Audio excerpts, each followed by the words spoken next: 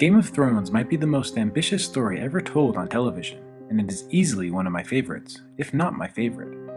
But after Season 7 concluded, I was surprised at the amount of backlash uttered by some fans and critics. Much of the criticism focused on continuity, which is how the details within a collection of scenes work together to tell a story. In Season 7, fans and critics alike pointed out several continuity problems. One common issue was that time seemed to pass differently. A runner could reach the wall and send a bird 1,000 miles to reach Daenerys in about a day, just in the nick of time to save some of our favorite characters.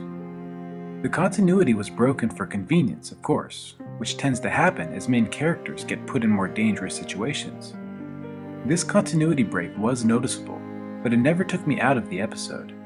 Although it seems like more characters should have died, I still liked the overall plot and empathized with the characters. In this post, though, I want to spend more time on the subplot at Winterfell. Every criticism I've seen talks about the conflict between Sansa and Arya, arguing that the scenes made no sense. And they're partially right. Eric Kane of Forbes wrote that based on his sources, the reason Sansa and Arya had to go through all this drama was so that they could reveal Littlefinger to the Lords of the North and the Vale, and execute him without upsetting the balance. This seems only partially true. Sansa did not reveal him only so the Lords of the North and the Vale would turn on him. She revealed him only when she believed that he could no longer serve the interests of the Stark family. Keep in mind, Sansa has become much more perceptive and calculating. She's learned from two of the best. And remember, Littlefinger is Lord of the Vale now, which gives him great power. And he rode to her aid when no other great house would, not even one from the north. So it's quite reasonable that she would want to keep him as an asset for as long as possible. Even if we assume that Bronn told Sansa that Littlefinger had culpability for their father's death, Sansa might still use Littlefinger's newly acquired power to her family's benefit, at least until he became more of a problem. Remember, Littlefinger repeatedly professed his love for her and even rode to her aid when no other great house would. So, until he proved that his actions would no longer benefit House Stark, she would want to keep him around. But when she uncovered to her satisfaction that he meant to cause a rift between her and each of her siblings, that was her breaking point. But the Winterfell subplot does offer an aspiring writer an important lesson. The problem wasn't that Sansa surprised the viewers by turning suddenly to accuse the Lord of the Vale instead of her sister. When it happened, I was put in a good mood. Relief settled in that Sansa and Arya wouldn't become enemies, and that finally, Littlefinger's scheming came back to bite him. The problem came after, when I thought about what came before Littlefinger's demise. The previous scenes didn't add up to this surprising twist.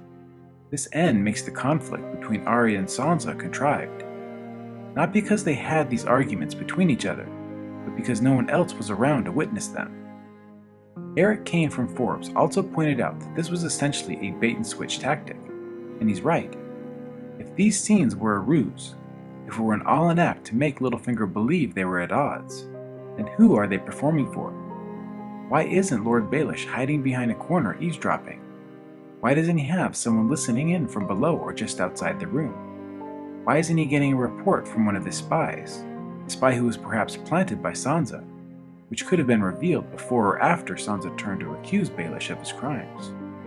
The point is, Sansa and Arya need to be arguing with someone listening. Without someone listening, we are left to believe that they really meant everything they said in these scenes, which makes it weird that they're suddenly on the same page about everything after Littlefinger's death. Why didn't we hear Sansa or Arya say that they needed to do what they did to test Littlefinger? There's no reconciliation, which makes it seem like they planned the whole thing. The takeaway should be obvious. Forcing arbitrary conflict to create a shocking reveal creates a discontinuity in the plot. Lord Baelish could have received a report from one of his spies, detailing the conflict brewing between the Starks. Simply adding Littlefinger or one of his minions to each of these scenes makes the scenes fit, and wouldn't ruin the reveal. Something needed to be added, anything that the audience could use to infer that Sansa and Arya, or at least one of them, were acting to better understand Littlefinger's plans. But you can't act if no one is around to listen.